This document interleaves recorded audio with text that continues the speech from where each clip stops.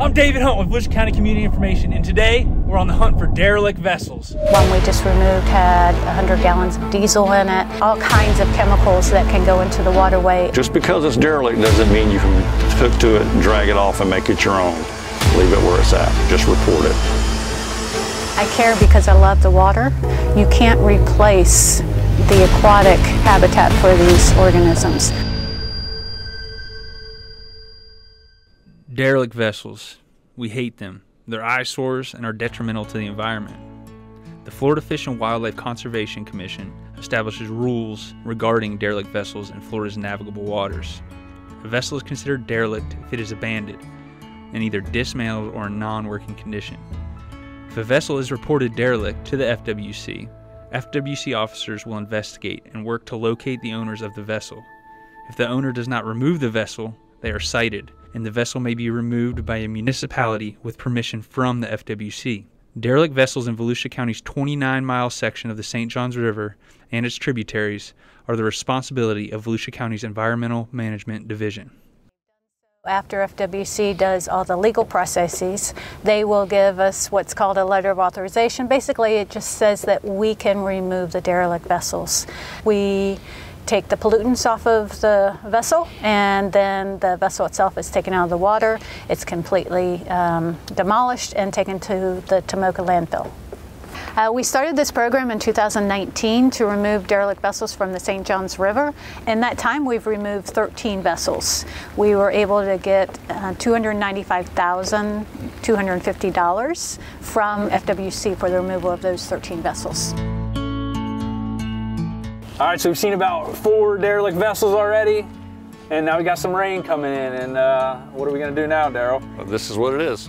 We have to deal with the rain, sun, heat, cold. When you're out here, you just have to make the best of it. And it's not just the weather. They got to deal with a lot more.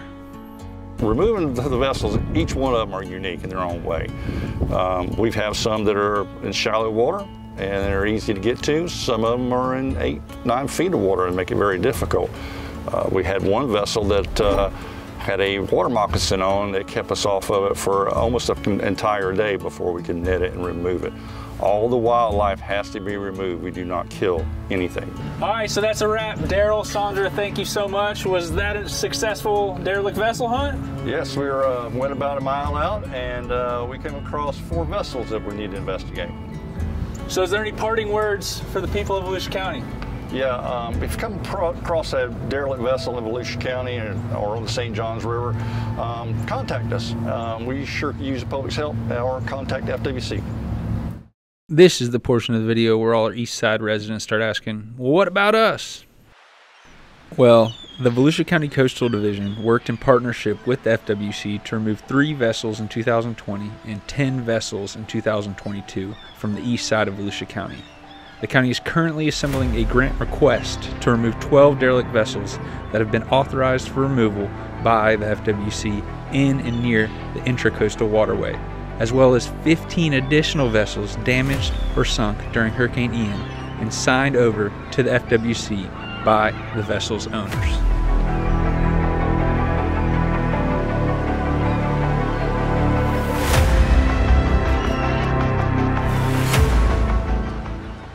Why do you care? Well, I live here.